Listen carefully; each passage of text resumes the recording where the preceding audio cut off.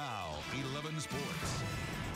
Another glimpse into the future for the Orioles. Brian Matusz made his first big league start and helped the Orioles set a major league record. The first team to have 5 rookies win their debuts in the same season. Matusz was their first-round pick last year. He was expected to spend the whole year in the minors, but they ran out of pitchers, so here you go.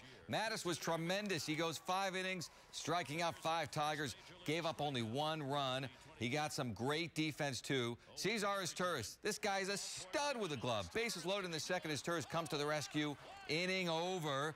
Matusz probably ought to buy Izturis dinner because Cesar ruled with a bat, too. He had a career night. 3 hits, 3 RBIs, and his first homer since opening day. 3-1 Orioles on top. Nick Markakis provided some extra fireworks, delivering a tape measure home run. 442 feet, his 13th homer. He's got 76 RBIs now. 8-2 win for Matusz, his first win. And the obligatory, shaving cream pie in the face. It's becoming a fun tradition around here.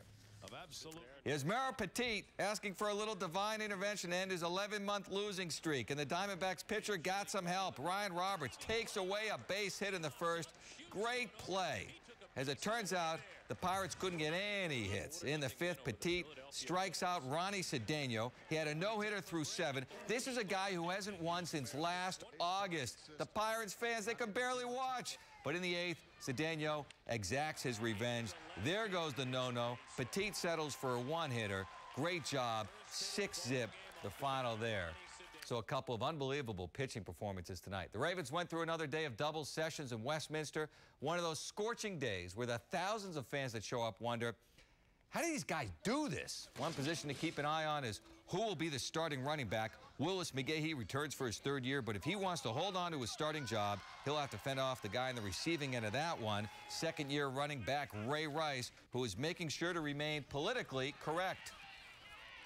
I think it's running back by committee here, but big news on the injury front. Adam Terry was expected to be the backup at left and right tackle.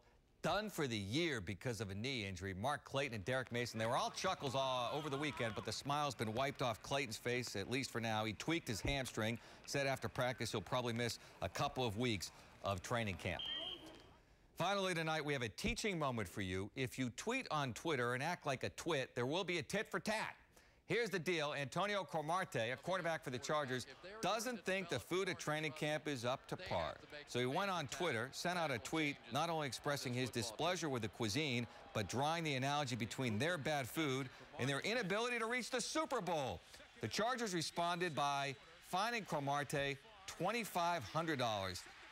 That's a stiff check for a bad meal, don't you think? They should have put him on a Spam and cauliflower diet, and that would have done it right there. No offense to Spam eaters. Tom's back.